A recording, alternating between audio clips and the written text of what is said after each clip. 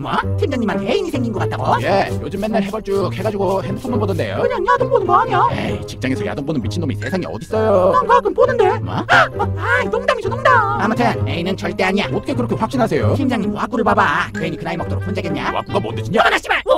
와꾸시오, 와꾸! 팀장님 와꾸를 봐봐. 지구에서 활동하는 스트리머인데 제가 팬이라 팀장님께도 추천하고 싶어서요. 아바는 반말이고 새끼야. 이거 뜬금없이 웬 스트리머 추천이야? 일이나 똑바로 해. 예. 근데 팀장님 혹시 애인 생기셨어요? 야, 이 미친 새끼야! 그걸 대놓고 물어보면 어떡해! 아이씨, 뭔 애인이야? 애인까지는 아니고. 뭐 아무튼 빨리 일이나 해. 애인 생긴 거 맞는 거 같은데요? 설마 로맨스 스캔? 로맨스 스캔?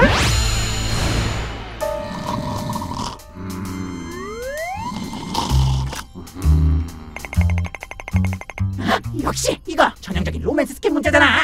이런 거 요즘 나한테도 자주 오던데. 요즘 들어서 극성이야. 김덕배 팀장님 휴가 가는 날이 24일 맞지? 맞아요. 평소에 거의 안 쉬던 분이 그날 갑자기 휴가 간다길래 무슨 일인가 했는데 설마 이런 저질 사기에 속아 넘어갔을 줄이야. 팀장님이 의외로 순진한 구석도 있고 저 나이 먹도록 모쏠 헤이다니까 그럴 수도 있겠네요. 그럼 사귀니까 속지 말라고 지금 당장 알려주죠. 안돼. 우주경찰 형사팀 팀장이 되는 양반이 이딴 거에 속아 넘어가서 해벌쭉대다가 부하들한테 진실을 듣게 되면 얼마나 쪽팔리고 죽고 싶겠어. 그게 바로 꿀진 포인트죠. 그럼 어떡해요? 그냥 사기당하게 냅둬요? 지금부터 로맨스 스캠 사기범 검거를 위한 비밀 작전을 시작한다. 나 휴가 다녀온다. 나 없다고 농땡이 피우지 말고 열심히들 하고 있어. 알았어? 예. 자, 시작하자.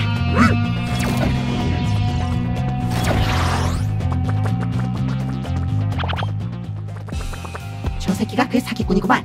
자, 지금부터가 아주 중요해. 사기꾼은 물론이고 팀장님도 눈치 못 채게 아주 조용하고 은밀하게 접근해서. 야! 팀장님, 당황스러우시겠지만 잘 들으세요. 이 새끼 로맨스 스캠 사기꾼이에요. 뭔 개소리야 이 새끼야! 그거 답답하네 진짜. 팀장님은 모쏠 레이더라서 혹하셨겠지만요. 상식적으로다가 어떻게 팀장님한테 호감을 냈겠니까? 이 새끼는 순진한 팀장님 꼬드겨가지고 돈트 때려는 사기꾼이라고요. 뭔 개심소리냐고 이 또라이 새끼들아! 이거 우리 엄마야! 오늘 엄마 생일이라 휴가 내고 밥 먹으러 왔다고! 아니 팀장님 핸드폰에 로맨스 스캠 문자. 임마! 내가 우주경찰인데 설마 그딴 허접한 사기에 속겠냐? 아니 그럼 전에 애인 생겼냐고 물어봤을 때 당황한 건 왜 그러신 거예요? 그건 새끼야! 빨리 애인이 되고 싶어 순옥장.